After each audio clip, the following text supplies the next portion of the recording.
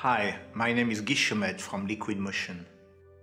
I am an underwater filmmaker, and along the years, I have accumulated a huge amount of underwater and topside footage from around the world. We spend a great amount of time and money filming magnificent underwater creatures in exotic locations. And a great deal of what we film cannot ever be reshot, simply because the coral reefs and its creatures are disappearing at an alarming rate. In fact, our footage may be the only remaining trace of what we have lost. So this alone makes it even more important for us to safeguard our footage for the future generations. We have been filming for over 20 years, and we have a huge library of video clips. One of our challenges is to be able to have all the video clips in one location. We also need to be able to reach such locations from any of the computer stations in our office, and it would also be great to have access from remote locations. We are constantly in need to send demos, first cut, samples and final cut to clients around the world.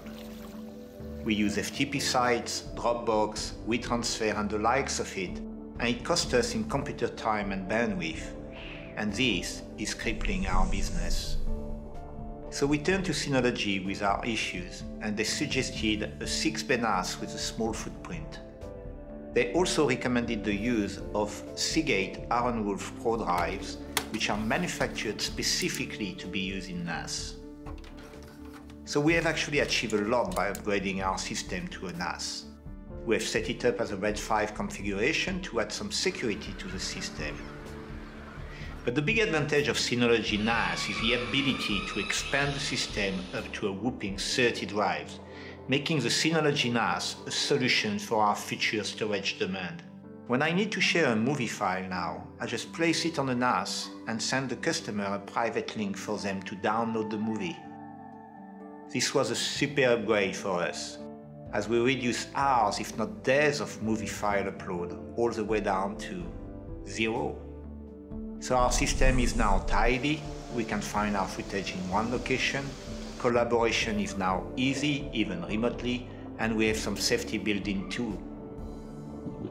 So now we can concentrate on making our movies, knowing that they will be safe for the future generations to enjoy.